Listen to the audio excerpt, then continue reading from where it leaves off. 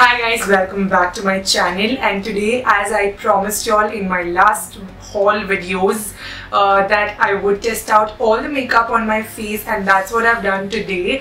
There is been a mess while shooting this because there was so much to use and I'm so overwhelmed with how everything performed. It's been a beautiful look. I'm loving this look, totally digging it. If you guys like it too, then please watch the video. I have reviewed each and every product and used it and given you all a tutorial on this eye look right here. So yeah, let's get started. So before I start with this video, I want to get 3 things out of the way. 1, my voice is bad. I have a bad throat. 2, it's Sunday morning, early in the morning. So there's going to be a lot of chaos in my house. So this video might just jump from voiceover to me speaking and voiceover, whichever is less disturbing. So please bear with me. And the third thing is I have a bad pimple over here, which will be visible after some time now. So yeah, let's get these 3 things out of the way. Right now it's 9:20. I'm recording this so early in the morning because I want to run a wear test for the Fenty Beauty foundation. I have a party to attend right now at 11 o'clock. So let's get started. I have prepped my skin already. So I think I'm going to start with the eye makeup because I want to use my Jacqueline palette for the very first time, and I want to see. Actually, I did use it a little bit yesterday, so I know a few colors here and there. But I will give you all a proper review as we go along with the palette and how exactly I like it. So let's just zoom into my eyes right now. Okay, so starting first, I think I'm going to prime my eyelids using the Colourpop No Filter Concealer. This is in the shade medium, no, in the shade golden. This is what it looks like. All of this is in my haul, so I'm not going to waste time showing you guys the products. I just want to see if it's the correct shade. I feel like the shade's fine. It blends very easily. It actually blends out into nothing very quickly. So I really like that. I think I'll need to add a little more because it's not concealing my veins over here. I think the color's fine. It's a little highlighty color. It's not very concealing, more like a highlighting shade. But I think I'm okay with it because I don't have very dark under eyes. So mainly my point of concealing is when it's to highlight. I use a concealer to highlight and add dimension to my face rather than actually concealing. So yeah. Okay, so now that I've primed my eyelids, I'm going to dive into the Jacqueline palette.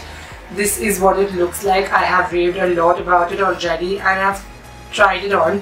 I think the only negative I have to say about this is that I wish it had a mirror, because when you're working with such a big palette, it's very difficult to have a mirror in the other hand. Then how are you going to do your makeup? It's kind of tough. Also, if you can see, this color had a lot of fallout yesterday when I dived into the palette and there was so much pigment, and I'm not used to that because the other palettes I use, you've got to at least coat your brush properly before you go in on your eyes, but like the brushes were all coated in one go. The names I'll just mention over here because they are behind and it's kind of tough to keep looking behind. If you're anything like my skin tone, these colors are not going to work for you. These 2 lighter ones and this one too, because it's exactly my skin tone. So I'll just use it quickly to set the concealer down. I'm just using this 4th shade in the palette. The name will be on the screen right now. To just use as a base, I'm using my fingers and dusting it all over. There's a lot of pigment. Of course, they're very soft, very buttery, very easy to use actually. But yeah, it's kind of overwhelming that there's so much pigment. So I'm starting off with this color right here for the crease. So now I'm going in with the brown shade that I showed you all. See, I just tapped into the brush and there's so much pigment, and then that's the fallout. But there is never anything on the face as such. Like yesterday, I did my full face makeup and then I dived into the palette. I actually shot a look using this, a Christmas look, and it will be up on my channel very soon. But when I used it yesterday, I did my full face makeup and then I went in the palette and there was no fallout whatsoever on my face. So that was pretty surprising, because given that the shadows are so powdery, I don't mind if there's a little fallout. So that's why today I am doing my eye makeup first. I'm going to dive into more deeper, darker shadows so that I want to play around with the palette as much as I can. Yesterday's look was more rose gold.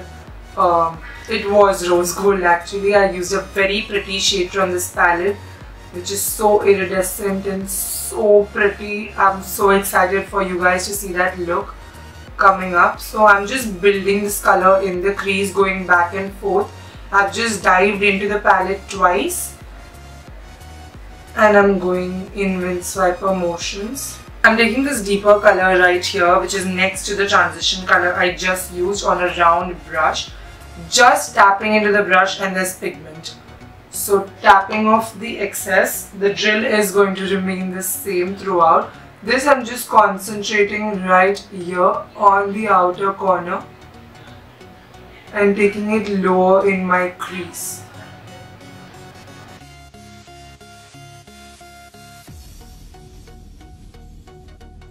I've dived again into the transition shade which I used because it got kind of blended away. Now for the pigment part of it, I'm going to go in with my finger. I think that's the best way to pick up pigment, and I'm going in with this shade Cran Apple. I remember very clearly because it's a very beautiful color. I also swatched it in my haul video. I was so mesmerized with it, and red is very pretty. I think red, oh my god, can you guys see? Sometimes I feel camera does not do justice to how pretty this makeup looks in person, or this palette looks in person.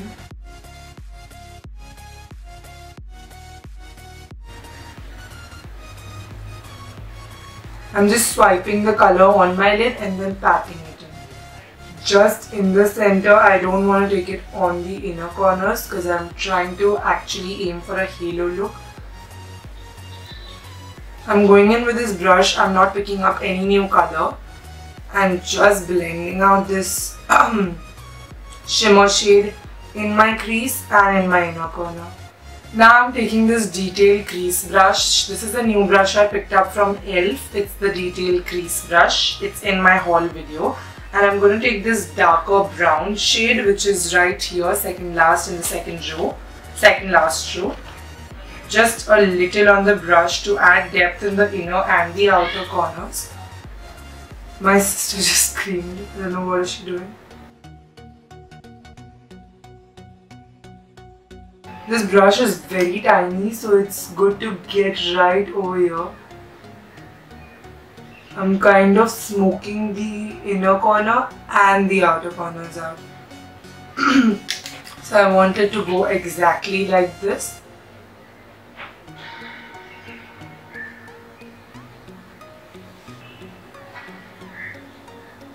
I really like this brush. It's fitting wherever I want it to fit. I'm using my brush and I'm going to use some of the new setting spray I got from e.l.f. Which is the e.l.f. Matte Magic Mist and Set.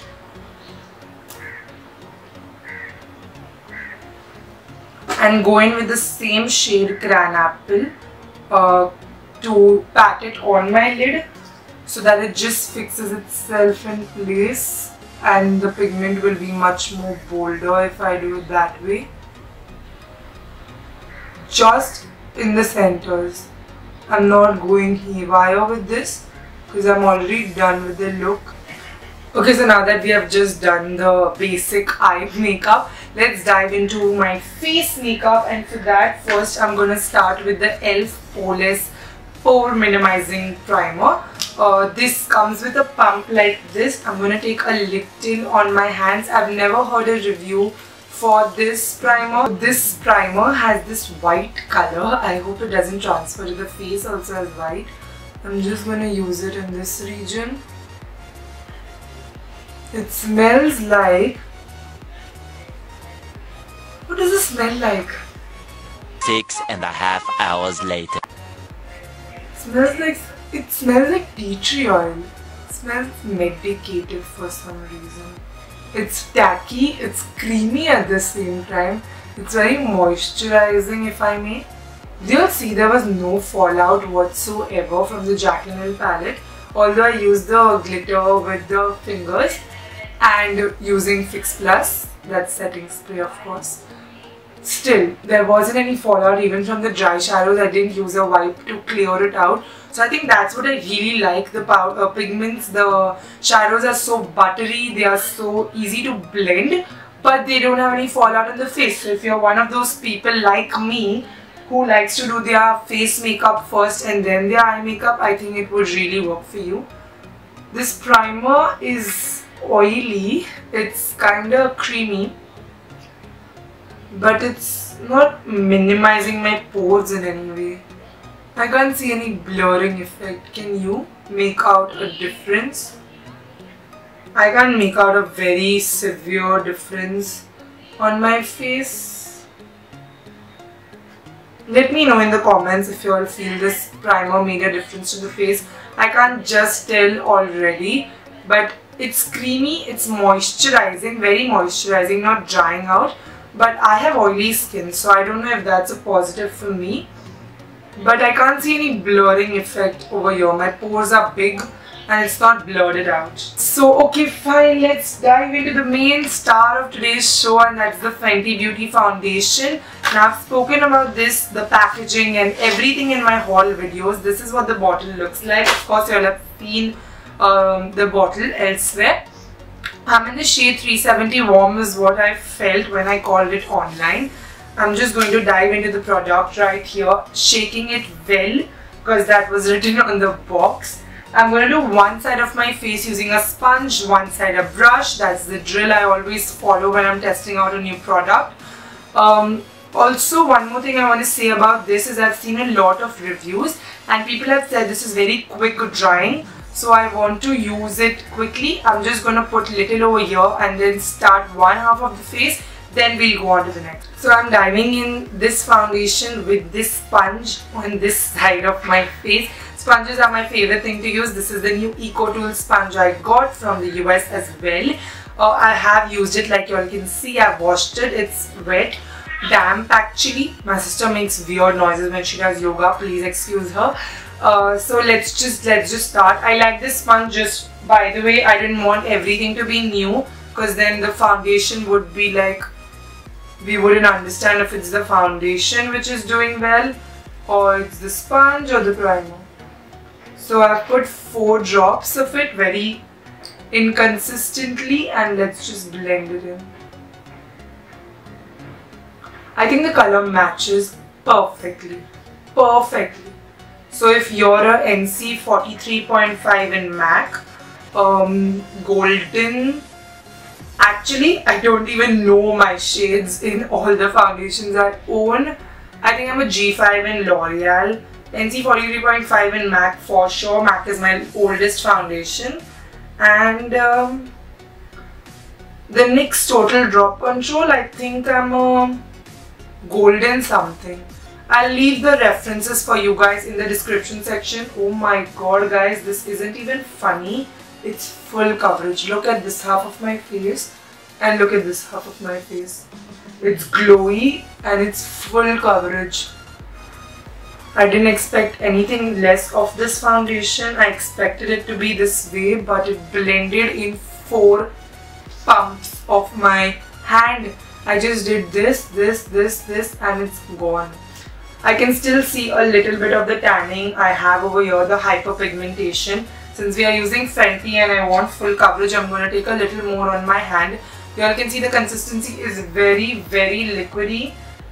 Taking a little on my forehead and a little down here to match it to my neck. This foundation very buildable. Just builded up the coverage. So I finished this half of my face. The color matches perfectly to both halves. I literally can't see a difference. I don't think a foundation has ever matched me this perfectly.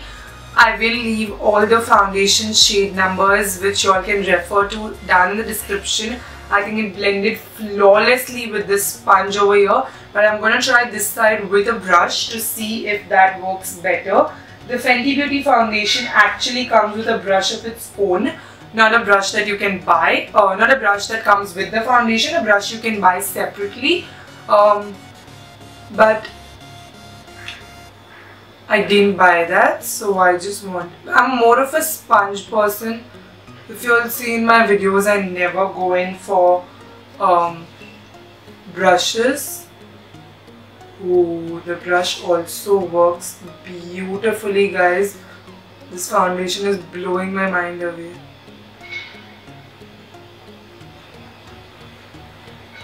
I'm just using a regular buffing brush. With this foundation, I guess, I can't see a difference, to be very honest. It's not like the brush applied it streakily or anything. It applied it beautifully.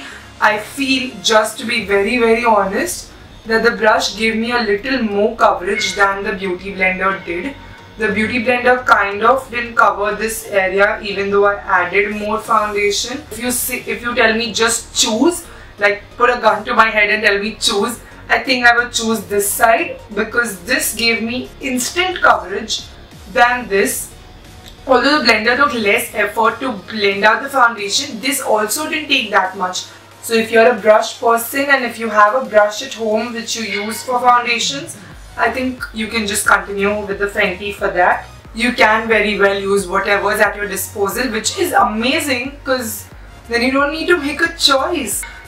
If I have to say one negative I think about this, I feel it oxidized. Now I can see a little redness forming. So it's kind of gotten a little more tanner than my skin tone. But I think using concealer, and that too when my concealer I feel is a little lighter than my skin tone, I think it will balance out properly. Apart from that, this foundation is tacky to the touch. It is transferring. I feel let's just give it a little time to set. It will need setting, of course. You can't just leave this and go out of the house. You need to set it with a powder. And yeah, apart from that, no negatives to say, guys. Honestly, no negatives to say. So let's go ahead with the rest of our face makeup. I'm going to keep you all zoomed in so you all can now see the Colourpop No Filter Concealer in action. I'm taking very little because I feel like it's a little too light for me. I love the wand on this, by the way.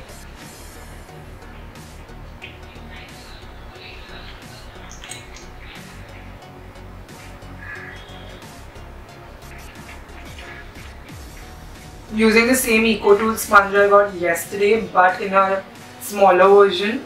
Yesterday I'm seeing when I hauled. What do you guys feel? I feel the concealer is a little lighter, but since Fenty oxidized slightly, I think it works. See how little I used and see the amount of coverage it's giving me. That's surprising me the most. Coverage wise, I think I really like it. Color wise, I think if you don't want highlighting, if you want concealing, you can go a shade darker in this. The only problem with me selecting the shade, my shade in this, was that if I went darker, the undertones were all pink and my undertones are yellow. I'm gonna add a little more over here because I feel like it's not giving me enough coverage just over here. I love the wand, I love the consistency. It's nothing like I've had before. So I think I'm just going to go in with a brush now and use this other product I got. That's the e.l.f. That's the e.l.f. Under Eye Setting Powder. It's this tiny little thing. It came for $3 and it has this pull to open. This is the new brush I got. It's a pointed, very soft brush. Before this concealer creases, I really want to set it. So I'm going to take out a little. It's just an under eye setting powder and it has no shade number whatsoever. I love this brush. I absolutely love this brush. But of course we'll need to set our full face because this foundation is kind of transferring. I'm loving this powder. It stopped all the creasing, but I'm gonna set my full face using this powder. Very lightly I'm dabbing my full face with this translucent powder. Now for contouring and highlighting, you all know I've called for all Colourpop stuff. So this is Colourpop pressed powder face. This is a bronzer I just dropped in the shade Rodeo Drive. I'm taking the same pointed brush. It's a bronzer, so I'm just going to lightly dab the tip and contour slash bronze with this.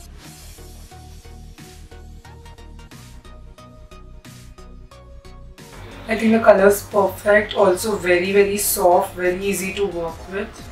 This is the Colourpop blush in the shade Tulip to Quit, and I want to use this today. I'm using the same brush again because I want everything to be Colourpop for once. And this blush showed up very pretty in the swatch. It's not as dark as it looks in the palette, so I'm very excited to put it on my face. It's such a pretty color, guys, and it's tying so well with this look. I love this color. And now for the highlight, you all know I call the Super Shock Creme Highlighter in the shade Peer Pressure. It's so beautiful, so gorgeous.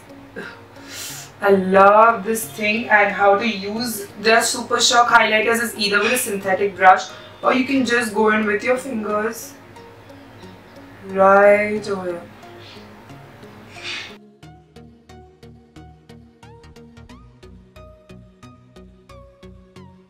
I'm just going to take a synthetic brush and make sure everything's seamlessly blended. I've used it twice already and I am in love with this highlighter, guys. It's super glowy, super nice, super easy to use because just put your fingers, swipe it and it's blended seamlessly. Now that I'm done with my full face makeup, I'm just going to quickly set my face and melt all these powders into my face using the e.l.f. Magic Mist and Set. I'm using my setting spray to dab it in. Push all the highlighter, the powder, everything into your skin. So if there's any makeup mistakes you've made, this is the best way to correct them. Everything just melts into your skin. To finish off with the eyes, I'm taking all the same shades I took on my crease and I'm smoking out the lower waterline, lower lash line actually. For the inner corner and the brow bone, I'm using the second shade in the palette. I have tried the other shades for the brow bone highlight, I didn't like them that much. So let's try what is Jacqueline's favorite. So I went ahead and did my eyes. Now the only thing that's left is mascara and my battery is super low. So I'm using this L'Oreal Lash Paradise, the super voluminous and very raved about mascara that's there in the market abroad. So I'm going to quickly add this to my lashes and then we'll do the lips and we'll be done. I know you can probably not tell the difference because of all the eye makeup I have going on, but this mascara is pretty damn good. It's clung onto my eyelashes.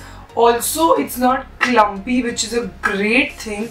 It's separated the eyelashes and this bond is everything. More than the formula, the bond is amazing. For lips, I'm using the Colourpop Ultra Satin Lip in the shade Faded. I want to try this nude color and see if it really suits me. Also, we've done a super bold eye, so I think that's going to be perfect for that. The only negative I have to say about this liner is at this point, can you see it went right inside the pencil, because these are not retractable and they're sharpenable, and to sharpen them will be a task if the nib keeps going in. So now I'm using the Colourpop Ultra Satin Lip in the shade Rain.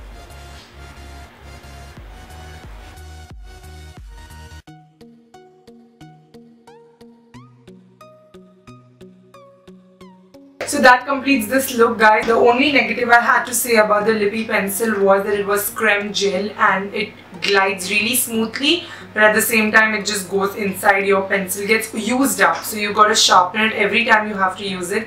So that's a little no-no, but apart from that, I'm loving how this look has turned out. It's so gorgeous. I love it. And also I'm running a wear test. So right now it's 11:10. Oh shit, we were supposed to be at the party at 11 o'clock, but of course it's a party who goes on time. So we will go there. I'll come back and I'll tell you all how it performed, how the foundation wore, how the rest of the makeup wore. So stay tuned. If you all like this video, please don't forget to hit the like button, comment below letting me know what was your favorite product. I try to brief you all on everything I've used. Let me know what product do you all want to see more in action in my further tutorials. And yeah, I will see you guys at 4 PM now and then in my next video. 6.5 hours later. Hi guys, so I'm back. It's 5:30. I'm super tired and my makeup's been gorgeous today all day. I'm really impressed by the Fenty foundation. I will tell you all one thing actually. I didn't really like about this foundation is that it transfers a lot. If you can see, the collar of my shirt is completely ruined because I dragged the foundation down my neck and it was all over the collar because it transfers a lot. It is full coverage, and the best part is that the coverage did stay, so it's gorgeous in that way. It did get a little oily because I have oily skin, but I think it's not the foundation's fault. It is the fault of the primer. I think I really don't like that e.l.f. Poreless or pore minimizing primer because it actually didn't do the job of minimizing my pores. I was continuously getting oiled in this area, which is my problem area when my pores are very large. So that is where it kind of didn't perform up to the mark. My eye makeup is spot on even right now. How many hours is this? 11 to 12, 12 to 1, 1 to 2, 2 to 3, 3 to 4, 4 to 5, 6 hours, and the eyeshadows haven't budged at all. So it's gorgeous. I think this part of my face I'm impressed, super impressed with. The blush, the highlight is still there. The blush and contour also kinda went away, but the lipstick I did retouch. Apart from that, I was very pleased with all the makeup I've gotten, everything that I tried on my face today. I hope you guys liked this video, found it informative and did enjoy it as well, and I will see you in my next video. Until then, please subscribe to my channel and click on the bell icon which is right next to the subscribe button, so you will get notified every time I update, which is weekly, just FYI. And if you're new here, then thank you so much for watching. I will see you next time. Bye.